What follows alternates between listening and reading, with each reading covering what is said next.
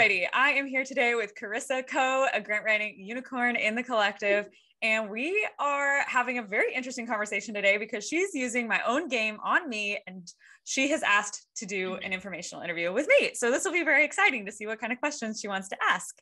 Okay, so let's pull off sort of the switch of who's host. So you are now officially the boss, and I am going to be interviewed. So go right ahead. So Meredith, you already know how the informational interviews run, so I'm not going to start with all that. But my first question was, I was reading through your LinkedIn actually, and what you said, my forte is turning ideas into reality. So how do you kind of move from your ideas from the idea stage to the reality stage? Like, how do you not get lost and overloaded and like with a lack of direction? That's something I struggle with. So that's why I wanted to know. Ooh, juicy, beautiful question. Okay. How do I not overload? Can't answer that yet. I am in the thick of overload, figuring that out. But I can answer how I go from idea to reality because we're very, very good at that and we execute beautifully. So what I have found is in the ideation phase of anything, you need to not limit yourself to thinking within boundaries and getting too technical about what something's going to cost or how long it'll take to do it. And it's just dreaming big. And the way I like to do that is off of the computer. So when Alex and I are ideating, it is always with Post-its. It's standing up, it's using a wall, a whiteboard, going to a space that we don't typically work in. That's where we gather and create the environment for creative idea generation.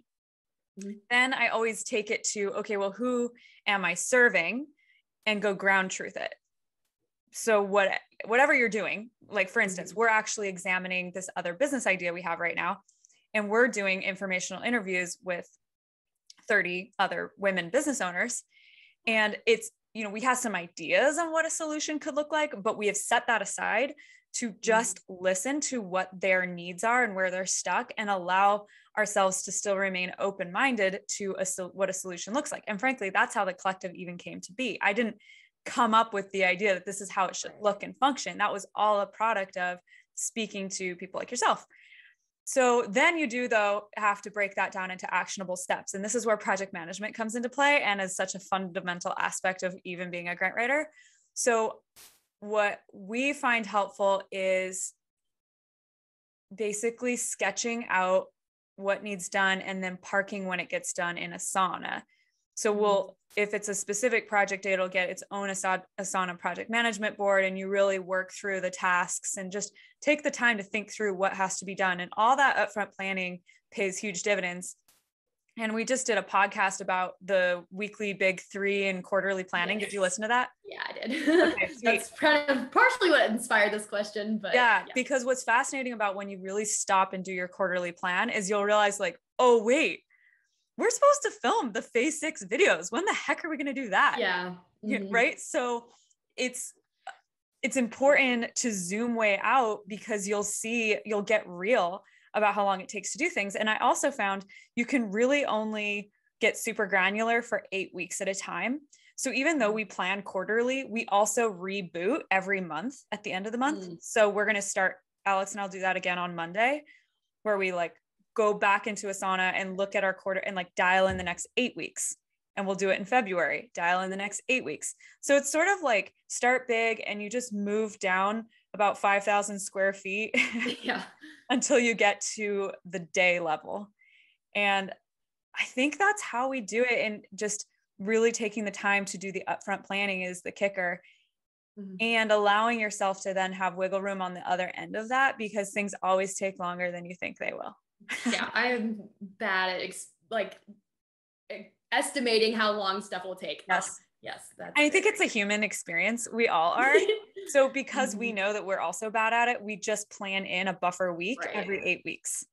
Okay. Like a whole week. Yeah, that makes sense. Literally a whole week of nothing is planned, but we know that the reality is a bunch probably did get pushed there that are loose ends that need tied up. No, that's a good idea, because I've always like tried to plan on each little thing, how long it will take, but like also giving yourself a whole week in case everything goes down. That makes sense. Exactly. I guess debating whether I should skip to one of my later questions, because you mentioned you're going to be talking to other women CEOs. You said that in your email.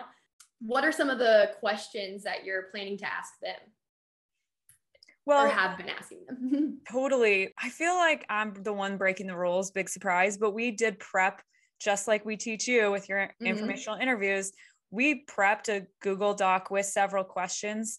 I could even pull it up and have a look, but sometimes it's not always easy to stay on script when you start speaking with people and you realize that there are the individual too. I want to kind of go explore their own path and pain point.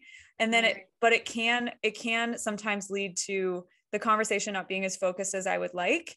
So I'm not sure I'm great at that, but essentially that's how we do it. It's just like prepping the questions. And what we're trying to examine, like the theory in that is, Alex is the integrator. I am the visionary. And we feel that there is an opportunity for people that identify strongly with operations and project management to become integrators, to find out that is a career path option. You could go work with a visionary like myself that has lots of great ideas and can execute fairly well, but like does need that other person that strengthens their weaknesses. Right. And so we're curious if we can train up grant writers from scratch. Can we train up integrators from scratch? So that's the question we're trying to derive answers for and what we're trying to pull out of these interviews. That's interesting. Yeah. Cause like I hadn't ever heard of like the integrator and visionary language until again, it was on your LinkedIn. I was like, what is that? And I started Googling it. Yeah. Because I don't know how familiar you are with like MBTI and stuff like that. I'm not. No, what's that? Oh, that's exciting. It's like the Myers-Briggs type indicator, who you are. Yeah. I'm an ENFJ. Okay. I was thinking you're either ENFP or ENFJ, but I didn't know which one. So that's really cool. Okay. I think either INFP or ENFP. I kind of go back and forth. You're going to laugh at this, but I could never remember what the letters were. Like it just did not stick in my brain, which maybe is an ENFJ trait. So the way I remember it is I decided it stands for engineering for joy. It's just like my weird way of being like ENFJ. Do you know what Alex's is? I wonder what hers is. I'll ask her sometime. She's the exact same. Oh, really? It's interesting that y'all have the same like kind of personality, but different like work styles. Yeah, I know. I couldn't believe that we had the exact same because we do work very differently. Wow. Okay, cool. No, thank you. I really, that was a short question. I was like, I wonder what there's. Yeah, it's something we want to do in the collective because I'd be so fascinated. I know traits of successful grant writers because we interacted with thousands, but I am really curious if we could have everyone do the Myers-Briggs or the 16 personalities test and figure out, are there some massive trends between what makes someone successful and not. And so that's something we've been thinking about. So maybe in the next couple of months, we'll roll that out in the community group. In college, we had a lot of like those self-development, like tests and quizzes. And I also like, Strengths Finder, that thing's fun. There's one called Via Character Strengths. That's probably my favorite. It's free. And it gives you like all 36 or whatever. And it's more, whereas I think like Strengths Finder is more work oriented. Sure. The character strengths one, I feel like kind of, it's like life oriented. And that's why I really like it. So I recommend taking that one. Can you send me all of those? And I would love to have a pitch from you on if we were to roll out a test to all the members in the collective and maybe even just people all on our email list too, as a way of like who's in the collective and who's not yet. Yeah. How would you structure that? And I would love to know how you would do it if you were in our shoes. Okay. Yeah. I could definitely think about that. Sweet. Right. I'm glad you're recording this. So I could I'll go back and re-listen and think about it. But totally. I guess along another thing, like in that whole self-development realm, we talked a lot about like core values and like how you use those to make, I guess, decisions in your personal life. Could you talk a little bit about like what you think your like personal values are and like how that kind of influenced your like business values? Ooh, such a good one. Okay. So what I found when I established the business was that the values of the business were really the values of myself. Right. Yeah. So that was taking responsibility, leadership as a core value that we all develop it within us, and to work hard, but recognize that today is all we have. And what I have come to realize with the influence of Alex on the culture of Learn Grant Writing, think about how much she influences. When someone shares a win, she's always asking, how are you going to celebrate? Yeah. And now we ask that to each other. Like if someone announces a win, someone else might say, but how are you celebrating? Yeah. No matter how big or small that is, because women in particular can be so bad about slowing down long enough to eat a cupcake and celebrate the fact that you just had a killer informational interview, right? Yeah. So that is a core value that I actually swapped out. And if you look at our website now, I removed work hard, because that's actually sort of in contrast to what we're trying to really embody, which is it's not about just grinding yourself into the ground. Right. It's about finding that balance, that joy, that health. And so now the values of the company, I feel like, are truly representative of both Alex and I. Yeah. My personal core values, number one is health. Without it, nothing else. Yeah. That's true. I need to work on that one. Right? Yep. Taking responsibility is huge. I think it is the secret to success, because if you never blame someone else for anything happening in your life and you always take ownership for it, you can't help but take responsibility and find joy in that. Like, cause you can't blame anyone else, and you realize, okay, this is a learning opportunity. I'm going to derive better outcomes because now I've reflected on this and I can do better. So that's huge. Making each move count is a value. Got that from my dad out in the hayfields. And the idea is behind that really is just be intentional. All we have is today. So let's make sure we're making each move count. I read that. I was like, dang, like that applies to so many things. Like even just like, this is stupid, but like cleaning, like if you're going to walk across the house, bring something with you. Don't like make each literal move count. Literally the physical movement. Yes. Yeah. Yes, exactly.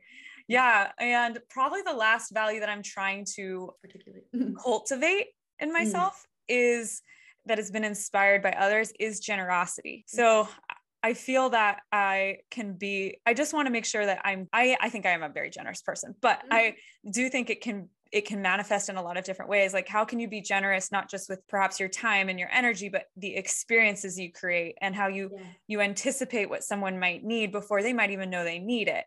So yeah, those would be the 4 values that I'm embodying. And I think it's a super important question to have. I actually am a big fan of, like, I guess the difference though, is that the values are what you kind of fall back on when you're reflecting on how you're going to handle a situation. But what I like to have is a question to use as a decision-making framework, as a model for deciding. And then the values help kind of nudge that to the finish line. So for example, the question that I've had since I started my business 5 years ago was, does this activity move me towards having $1 million a year business? So few women hit that milestone. And so when you think about how you spend your time and your energy, I can sometimes say that does not move me towards $1 million a year business. This is absolutely a huge waste of time. Yeah.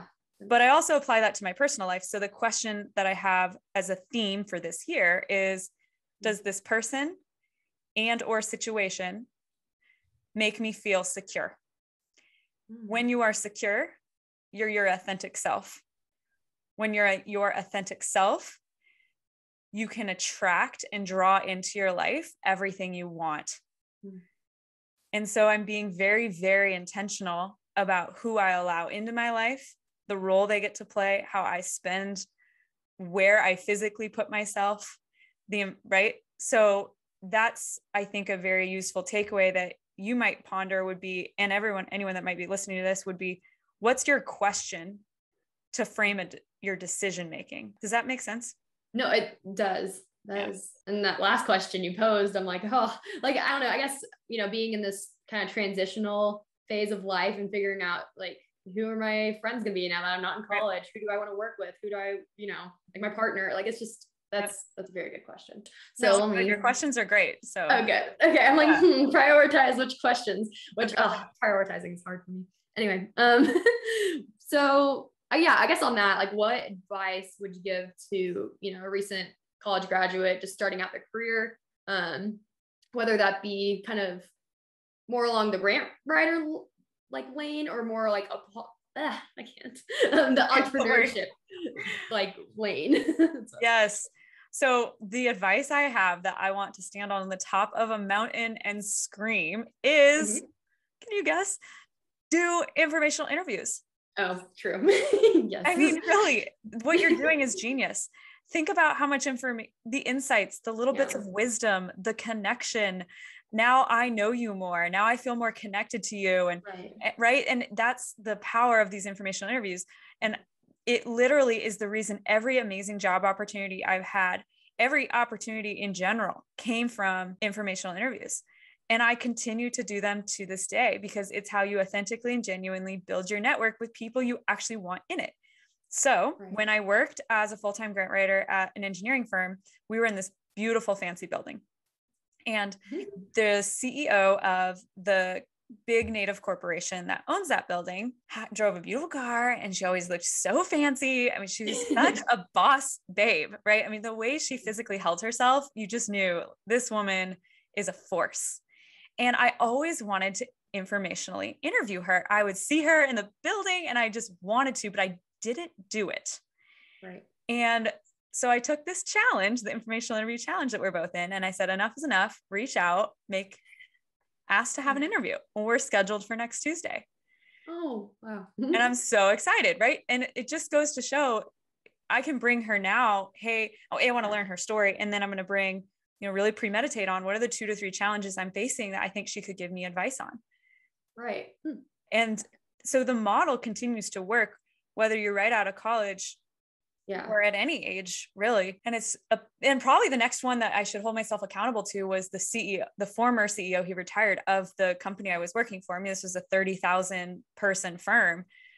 I wanted to interview him so badly, and I chickened out and didn't send the request. Yeah. And now I'm thinking, no, you need to do it. You need to go back and do it. Reach out. What's the worst thing that's going to happen? You say no, he's probably retired and has more time on his hands now anyway. Right. No, that makes sense. Yeah. Because I kind of almost didn't, the guy that I just talked to, I almost didn't email him because I'm like, oh, like I know him. Like they probably already have grant writing. Like, but, and he was, when we talked, he's like, no, actually I don't. I'm like, why was I so scared to email them? Like, especially if you know them, like, and that's not what it turned into, is him just giving me advice, which if that's the goal, like of the conversation, is just to like learn from them, then that's, the best outcome. So it is. And that's the best place to start, is not going into it thinking, what can I get from this person? It's what can I learn? Do they have a need? Can I serve that need? Genuinely, does it excite me? Right. Yeah. And it's just so much more genuine of a value exchange. Right. Rather than feeling like forced. Exactly. Let's see. I have like 1 or 2 more questions. Go right ahead. I guess we kind of touched on this earlier, but what's the most important quality you look for in someone who wants to be like an entrepreneur? You threw me a tough one. Good on you. Well, because I was gonna say grant writer, but I feel like I kind of know your answer to that one. No, it's not that. Yeah, entrepreneur. That's great. The most important is such a tricky question. I guess I'll come up with a couple that I'll share. Your favorite, a few. Yeah. So I would say problem solving and grit, because the thing about entrepreneurship is that it's a journey. It is a journey. You don't even know what you don't know. I remember being told it takes 2 years for a business to really get under its feet and be profitable. And I thought, yeah, but they weren't as smart as me. So I'm going to do it in 6 months. No, it took 2 years. Obviously I was, making money. I was paying myself. I was pulling it off, but it wasn't like truly chugging along and scaling. So I think recognizing that it's a path. If you don't expect quick wins and you're someone that's willing to keep digging in deep, because you will get knocked down, you'll get knocked flat, but you get back up and you keep going. The other thing, this would just be, I suppose, just a bit of advice, and this is a mistake I see a lot, is not failing fast enough. There's 2 reasons this happens. Our ego gets in the way. People know what we're doing, or we don't want to give up yet, even though we're not getting the traction that we should be. And it's our own ego that's in the way of just saying, this isn't working. I need to try something else. And that even goes to the extent of, okay, maybe you hired your first contractor, but they're really not great. Well, fail fast and let them go and move to the next person. Right. And I think sometimes we get so hung up on hurting people's feelings or this or that. But when you're an entrepreneur and you're just getting started, you don't have the cash to be dinking around. You have to make decisions quickly because you won't be in business otherwise. Right. So I would say the character traits that are most important are you're hungry to solve problems. You have a growth mindset. You believe you can tackle anything if you put your mind to it, and you're gritty, and you're focused. Mm-hmm. I'm at the point in my career personally too, where I've wanted other things and that I wanted to work on, and they're all kind of coming in right now. And I have never, for the last 5 years, I have been laser focused on build a grant writing business. And I have not allowed anything else to come into that space really. But the reality, and that's, I think, why we're succeeding so well, because we just buckled down and did not let ourselves get distracted. I heard a great analogy once where imagine you have 6 soccer balls. You've heard me say this one, I'm sure, in a coaching call, but I'll say it again. So you have 6 soccer balls out on a field. You get 6 kicks. Are you going to kick each one once every day? So it goes forward one spot and then forward a second kick and then a third kick. Or do you pick one ball and you kick it 6 times? And the second day you kick that one 6 times. And now it's at 12, 18, 24. Well, that one ball is way far further ahead of the rest. And you can take that win and then you can come back and find the second ball that you want to start kicking, right? Yeah. The Grant Writing Unicorn Collective was a side hustle. The consulting business was my first soccer ball that I kicked. Yeah. Until I was like, okay, I've got enough money saved up. I think I can come back for that second ball I want to kick, which is building an online course and community. Yeah. Right. So yeah, I feel like if I thought about it, I'll probably give you a better character list, but hopefully that's a good starting point. No, that is. What's the third ball you want to kick? I guess now you have a lot of options for balls. Is that what's happening? Yes. Okay. So I have a dream of a piece of property I really want in Spokane, Washington. It's where I went to college. It's a community that I care about greatly. And it's a very interesting and tough challenge to get something that I can't afford, that I don't have necessarily any answers for how to unpack it, but I love the complexity of the challenge. And I believe I'm well suited to do it. And that, not knowing how to do it, but knowing you want it and you're going to do everything in your power to get it. To me, this is going to be one of the most exciting tests of a bunch of the books I've been reading this year. One of them is super cheesy. The title is terrible, but I'm just going to share it anyway. It's Think and Grow Rich by Napoleon Hill. Okay. Old school book. But the whole point was you have to visualize, see what you want, believe it is yours. And if you want something bad enough, you will make it happen. But you have to want it. Right. Right? You have to want it. You can't be waffling on like, yeah, I want it. I don't know if I'm going to do the work. Right. Yeah. And that's where I'm at with this. So I'm like, I will do anything in my power to make this dream happen. And so I can't share all the details on what the vision is for that, but I just know that that's a big dream. Probably the second, maybe the fourth ball, if you will, is figuring out this visionary integrator concept that Alex and I are kind of curious about. We have no idea how that should manifest. I don't know if I'm really interested in building another course business. It takes a lot of heart and energy and effort. And I still am a full-time dedicated to the collective and then some with my time commitments. But we do feel like sort of what interests us is that maybe if grant writing isn't right for someone, or is there another career path that's under the unicorn lifestyle umbrella that we can recommend you go to? Like, oh, so grant writing wasn't quite right for you, but you do have strong project management skills. Maybe you want to be an integrator, or maybe you want to be this. And so we're curious about the way Alex described it yesterday was, if you think about it like a constellation, what other inspiring women entrepreneurs each have their own little bright light and they're a star. But if we connect each other like a bit of a constellation or a web, how much more powerful is that? Yeah.